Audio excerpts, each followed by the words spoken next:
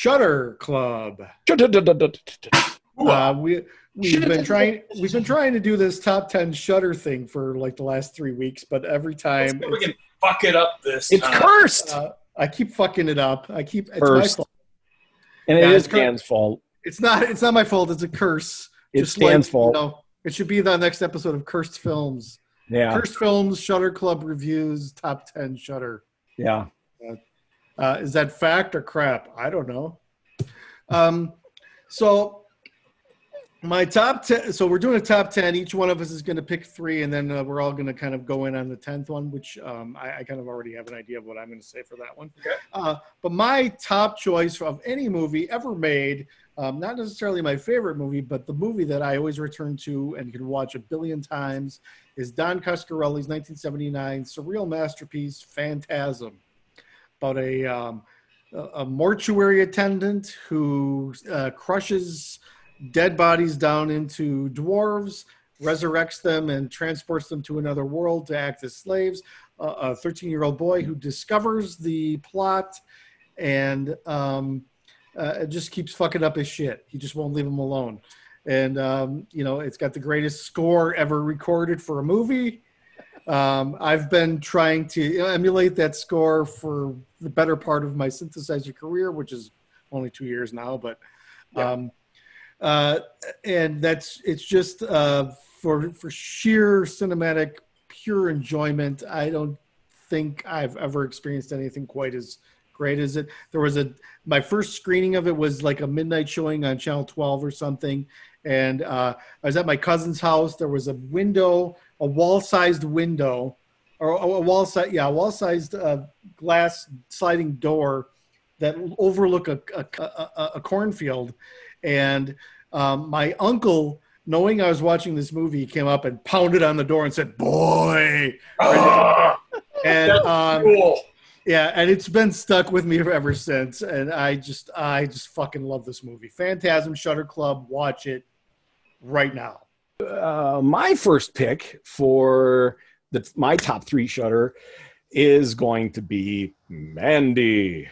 Yes, excellent film. A completely reality distorted, fucked up acid trip from hell that will make you feel like you're having the best sex in the world as well as the worst sex in the world.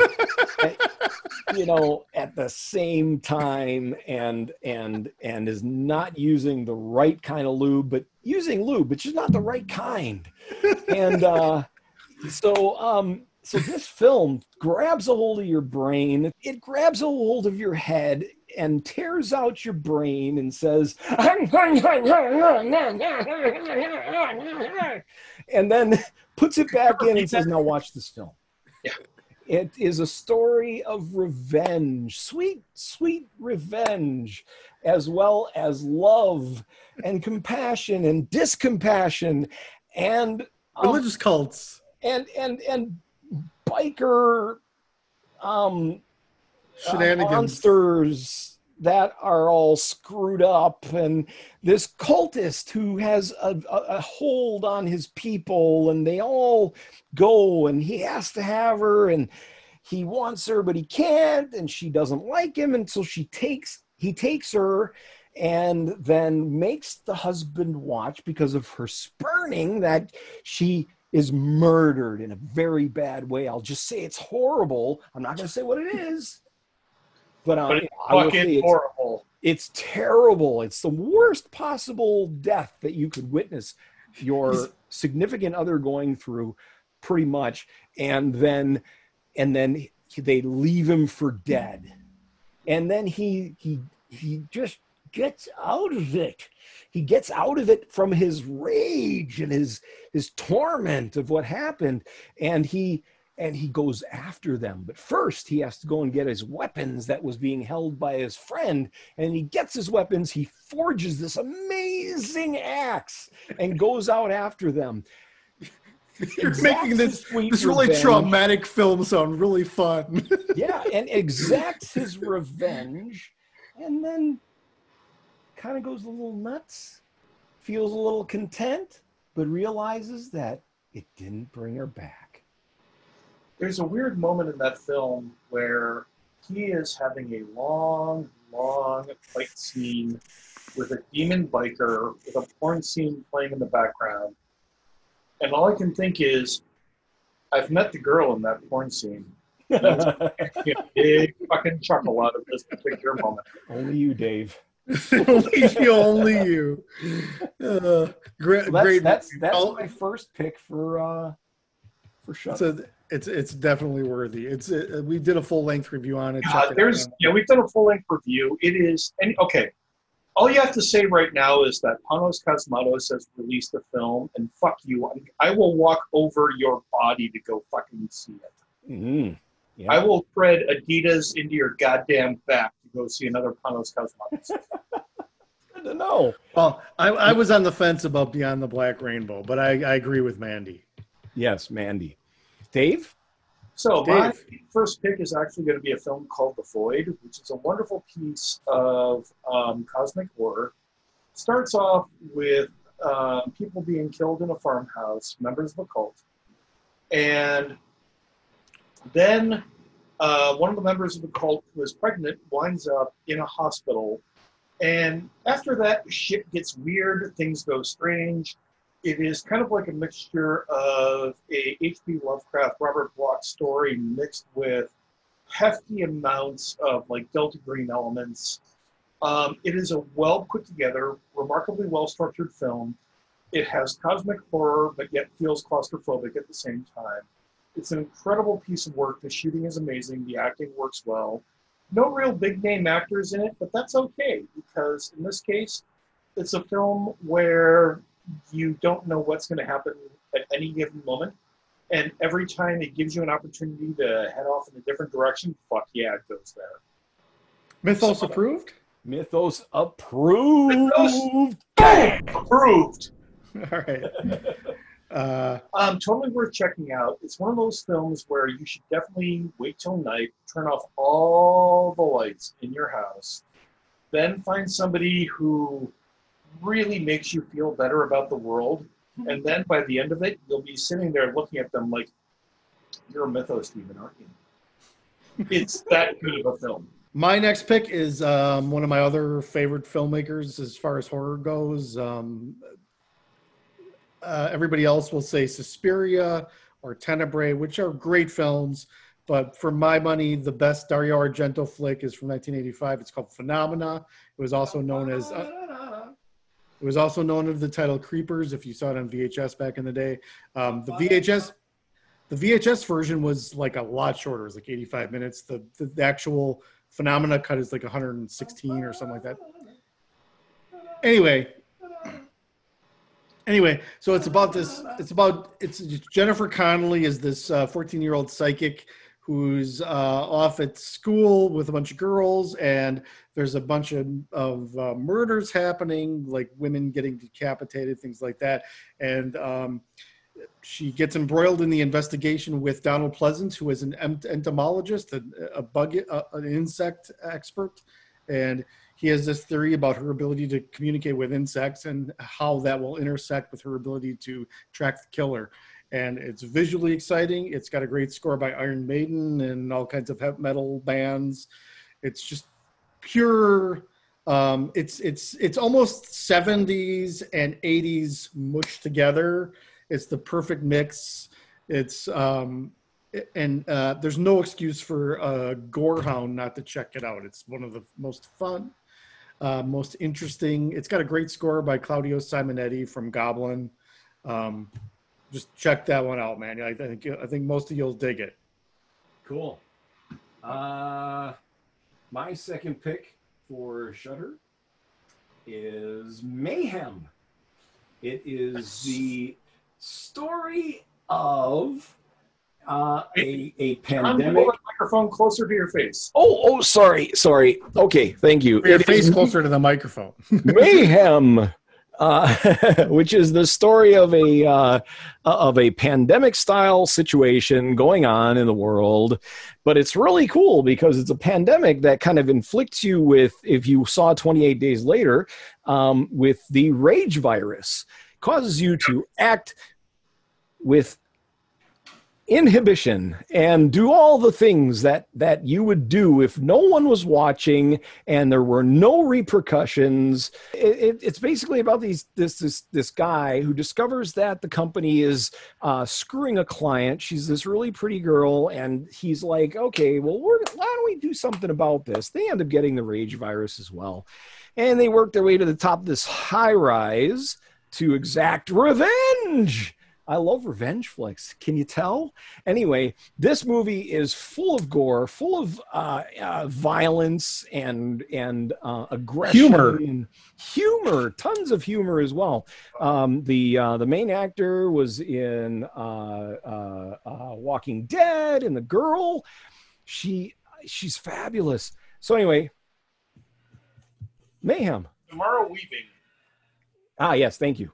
Very, I really like that one. I think everybody should check it out. Oh God, that is a great film. Left, right, and sideways. Yeah. Okay, Dave. My next choice is Dead Wax, which is a series on Shudder. I think it's about 8 episodes long, but if you sit and watch every episode, it actually, in terms of time, works out to being a feature-length film. The idea is it's kind of similar to Ringu and also similar to it'll come to me, but you know, Cigarette Burns. Cigarette Burns is another one that comes to mind. Basically, it's about an obsessive quest to find a piece of media that is unique and could possibly kill you. But for those of us who love music and love unique media, it's like sitting there and putting catnip in front of a cat. You can drag that fucker all over the place. You can drag it across 16 stories worth of broken glass, and that cat will follow you. And something tells me you've tried this, Dave. This is a remarkably specific metaphor. I got a few humans I would, but not a cat. But it's like, seriously, the first thing that I noticed is that it's absolutely audiophile porn. The opening scene has a stereo system that, for those of us who are like hardcore audiophiles, are going, that's about $300,000 worth of stereo this guy is putting his record on. And the entire notion is that it's about the obsession of finding the next thing. It's about finding, like, the main character is a woman who hunts down rare and obscure records. The first scene you see her in, she's breaking into somebody's house to steal a punk rock 7-inch for a client, and there's like 100 copies in the world, and she gets paid a lot of money to do it. And it's about that notion of obsession. What would you do to find that one song? What would you do to find that one movie? What would you do to find the thing that absolutely takes the world and turns it on its goddamn head? And that is what this whole thing is about. You can sit down on Shudder and watch it, all 8 episodes, and you'll have spent as much time as you would watching a feature-length film. Because the 8 episodes range between 8 minutes to 15 minutes long, so it's about an hour and a half in total. Can't recommend it enough, and also we get the great and mighty Ted Raimi turning up in there, and that always makes any film better. Sam Raimi's younger brother. That's Henrietta from Evil Dead 2, for you guys who don't know. Oh, hell yeah. So my third and final, except for the 10th one that we're all going to do together, is Demons, Lamberto Bava, 1985. It's about a couple of college girls who take the day off of school. They just kind of play hooky, do a Ferris Bueller day, and decide they're going to go to a movie. They get free tickets. They go to the flick. It's a horror movie about a mask that when you put it on, it possesses you, turns you into a demon. And unfortunately, for some strange reason, there's a motorcycle in the prop department of the movie theater, and also a replica of the mask that's in the movie. So, and one of the cast members puts it on, becomes possessed, it spreads, it becomes Dawn of the Dead in a movie theater. It's fucking awesome. It's gory. I only recently watched it and I loved it. Oh, you did watch it? Yeah. Oh, great. Yeah, good metal score, some Iron Maiden in there again. Great photography, tons of gore, lots of fun. Let's check it out. There's no reason for you not. If you're a gore hound, there's no reason for you not to watch it. If you're not, why? Demons. All right. It's the last great Grindhouse movie that got a wide release, I think. Yes. Okay. So my third pick is Nina Forever. Nina Forever is a love story that is very passionate at times until the ex-girlfriend tears her way through the bed. You're having sex with your new girlfriend and decides she wants to join in. And yes, she's all bloody and dead and flops around like a corpse. That was number 2. Believe it or not, that movie resulted in one of our deepest conversations, and yet it's one of those movies that can be summed up with an extremely deep conversation or with that kind of summary. Yeah, and well, you know, and the thing is it's really kind of about relationships, and not only with others, but relationships with yourself, and being able to digest and let go of things that have happened in your life. Otherwise, the demons come to get you. And that's what happens in Nina Forever. But, you know, I'm not even doing any justice to this film. It's just a... But you did quite a bit of justice in our feature-length review. I mean, yeah, but, you know, in a short little you can't really say a whole lot other than what I said. You know, you get a new girlfriend after your girlfriend dies, and your old girlfriend decides she's not done with you yet, and she likes your girlfriend. Let's face it, one of the things that we tend to forget in real life is that the end of any relationship, whether it ends dramatically like a car accident or ends kind of like an ongoing dose of cancer, still requires a certain amount of mourning to get over that shit. Yes. If you don't allow yourself that, you're not going to. Yep. And sometimes it's really difficult to do that. I haven't done it. You know, I haven't successfully done it in some cases. So I understand it. I connect with this film in some ways. Not many. But some. You've never had an affair with a dead woman. As far as we know. As far as we know. Dave, you're next. I'm going to choose Todd and the Book of Pure Evil, which is another series that's running on Shudder. Each episode is roughly about half an hour. Basically, the idea is that it's Buffy the Vampire Slayer if Buffy was a 16-year-old death metal kid rather than a 16-year-old cheerleader. It's a gore fest. It's total comedy. It feels an awful lot like the Evil Dead films in terms of the gore and the humor.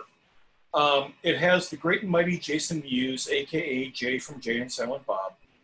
Also, the guy who plays the guidance counselor for this film or this series is one of the funniest human beings I've ever seen in my life. Totally worth checking out. So if you need to see some serious gore and have a good chuckle, couldn't recommend the series enough. Totally worth checking out. My choice, Ranger is a good film. It is a really, really good film. But just to break it up, my other choice, and I had to flip a coin between Todd and the Book of Pure Evil, and I need a laugh lately. And this film doesn't have a lot of laughs, but holy shit, it's a really good film. Exorcist 3. Oh. They brought back Jason Miller. They really did a great job of writing a possession concept. I think William Peter Blatty wrote the script and might have directed it. He did. It's really, okay, if you're going to sit around, okay, Ranger would be on my list. I would follow up on this with no issues, but between Ranger and Exorcist 3, if somebody said, dude, which do you want to watch? I'd pick Exorcist 3 just because the tone and the shooting, and also the moment it has the greatest jump scare moment ever. The greatest jump scare in the history of filmed entertainment. Okay, I have no idea what that could possibly be. And I really don't want you to tell me what it is, but I think for that reason alone, because I haven't seen Exorcist 3. Yeah. For that reason alone, I may change my pick to Exorcist 3. Okay. Trust me, I don't usually, I hate jump scares with a passion, but this one, you ever had that moment where, you know, you joke around about you've had a moment that is so shocking and so painful you feel it in your hair? I want to say I felt this in my hair and my teeth. it's not only a great jump scare, it's an incredible build up to that jump scare for like five straight minutes. Jeez. All right. Yeah, I think I'll have to change my pick to Exorcist 3. Okay, I'll do the same. Exorcist 3. Folks, you know, I think what we're going to do is roll our list. And in rolling that list, I'm going to put up some links for you to click on some other videos that we've done. And we sure appreciate it if you'd subscribe and like our videos. And please make comments. We love comments, good or bad, positive or negative. Comments are wonderful. It's like food for those who haven't eaten in a long time. Stuff. Tell us how we're doing. Tell us what you want to see. Tell us what you don't want to see. We're still going to do what we want, but we like your feedback. Yeah, we'll sit there and listen to it. We'll chuckle at most of it and then say, hey, wait a minute. In comments, tell us a beer we should try. Yes.